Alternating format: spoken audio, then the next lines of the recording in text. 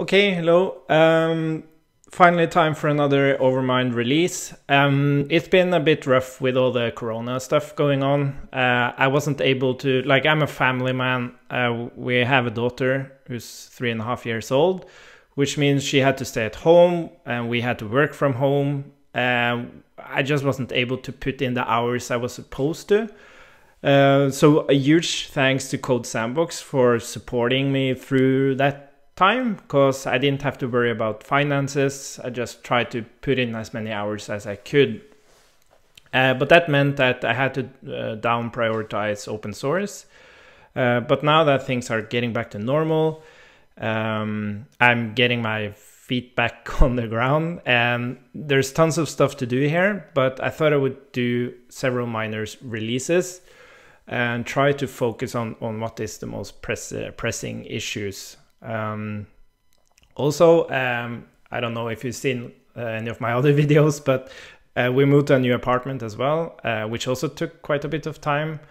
But now things are finally getting back to, well, somewhat normal. So what I thought I'd do in this video is to just go through the release and talk about it.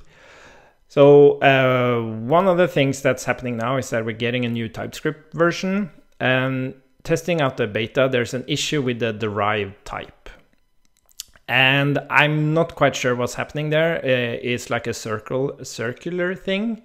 And I haven't dived deep into it, but since we already have a new way to express derived, which works with the new TypeScript version, I'm just going to highlight that way of doing it. So if we go to TypeScript here and we go to derived, we can see that previously we had like a derived type, which you would express in your state typing, but now you don't do that anymore. Oh, there's a typo here. You don't do that anymore. You just define your state types as normal, as just plain values. And then when you actually define the value, you use this new derived function. So you call that function, again, you give it the typing that you're used to with the derived type. So like the parent state and the expected return value. And then you just derive it. If you would need, yeah, maybe I can point this out as well. If you were to have a derived on a nested state, you would then just point to the nested as the parent, because you have to point to the parent object, right? If you were to use explicit typing and you want to point to the root state, you would have a third type argument here. And that third type argument is the config type. When you just import from Overmind, like all the typing from Overmind, you don't need that. That's implicit. But with explicit typing, you have to pass a third argument there. But this is kind of nice, because now your state typing is just plain values. And that's also how you actually consume it. It's rather this function that allows you to express how that value is created. Anyways, let's move on. Now you can pass a custom socket to Overmind GraphQL. Let's have a look at that. Custom subscription socket. So typically when you initialize your GraphQL, you can give it two options. One for like plain queries, HTTP, and then like a WebSocket thing. And you can normally pass an object here with an endpoint, and we use a default implementation. But you can also now create your own socket. So this should fix issues where, for example, our default implementation always points to like was it /socket or something? But anyways, please try this out. And also related to, if you already have like a socket, you want to reuse a WebSocket connection to do GraphQL subscriptions, you can do that. You can pass in that socket. And then we have new hooks for Overmind React. So typically what you would do is you would create this use Overmind hook, and that hook would do everything. It will give you the state, actions, the effects, and the reaction. But now you can create specific state hooks, actions hooks, hook, an effects hook, and a reaction hook. And what this allows you to do is express things a little bit differently. But first of all, the state hook is what actually does all the tracking logic. While if you were to use the use actions or the effects hook, that wouldn't initiate any tracking, which is really nice. In case your component doesn't need state, it just needs actions, for example. What's also nice about this, it lets you naturally point to a namespace, because typically a component relates to a namespace, and then you can just add the namespace at the end, and then you can destructure that way. It reduces the amount of destructuring, which is also nice. So I recommend changing to that. It should clean up a little bit of the code and be a little bit more performant. Like, it's not a big thing, but it's, you know, details. What we've also done is improve the hot reloading logic. So the way this worked previously is that it's kind of difficult with the hot reloading, because you have a session and you're coding, and then you have the initial configuration of your Overmind app, and then you might do something in the UI, which changes that state.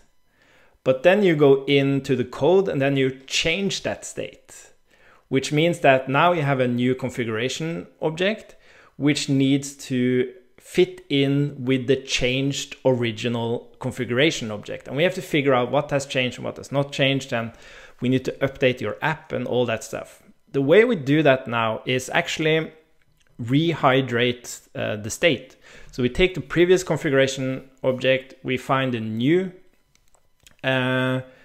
configuration object, and we produce mutations based on that. And these mutations are then passed into the rehydration of Overmind, and then it will produce exact mutations required and update the exact components that relates to those mutations. Because previously we would just update everything, which is not ideal. What we also do is that we keep track of all the mutations that are performed during the session.